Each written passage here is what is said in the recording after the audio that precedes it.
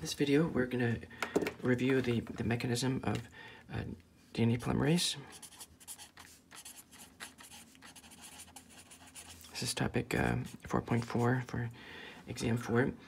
And here in this picture, what we're trying to illustrate is this idea of template directed in chemistry.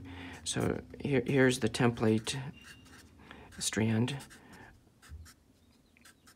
Over here is the primer strand, and this is the incoming nucleotide triphosphate, the DNTP. And as shown here, there's a perfect match between the template adenine and the incoming DNTP.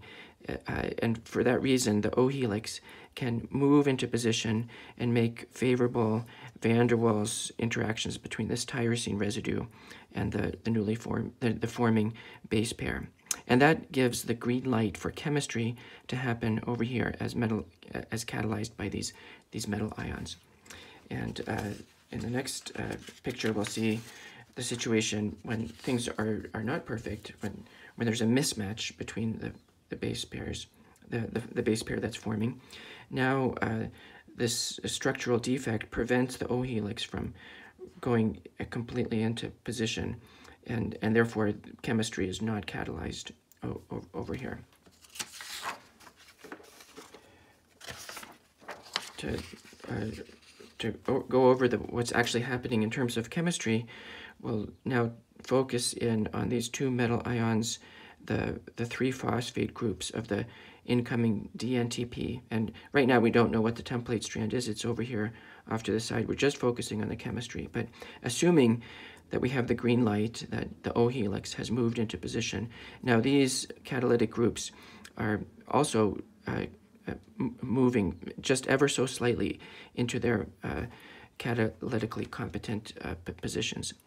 The 2 magnesium ions are held in place by the phosphate groups, and these residues of the DNA polymerase, the aspartate residues. There's always 2 carboxylate groups that hold these 2 metal ions in place. One of them is also held in place by the phosphate groups themselves from the incoming DNTP. So the metals arrive with the nucleotide and are also held in place by residues of the DNA polymerase.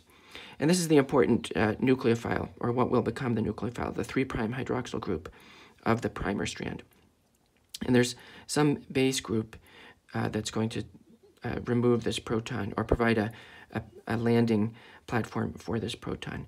The whole alcohol group is made more acidic, more reactive because of its coordination by this magnesium metal ion, very similar to what we saw with carbonic anhydrase. So after the proton is abstracted by that base, now we have a strong nucleophile, the alkoxide ion. Analogy would be the serine 195 of chymotrypsin. And it is poised to attack this electrophilic center, this alpha phosphate, the phosphate, innermost phosphate of the incoming nucleotide triphosphate. And the accumulating negative charge on this phosphorus is stabilized by the positively charged metal ions. And during the course of attack, we encounter the pentacoordinate phosphorus transition state. So there's 5 things attached to this phosphorus. One of them is attached to the rest of the nucleotide. We have 2 equatorial oxygens, and then the leaving group is attached to this pyrophosphate moiety. And this is the new bond that's forming. This is the bond connecting the 3' hydroxyl and the incoming and the alpha phosphate. And the final structure just shows the product. We have here the completely detached pyrophosphate leaving group. We have a new ester bond linking the primer DNA to the new nucleotide. And importantly, we've generated a new 3' hydroxyl for the next catalytic cycle. And now DNA polymerase can move this catalytic apparatus 1 unit forward and continue the whole process for template-directed addition of each of these for the next nucleotide triphosphate.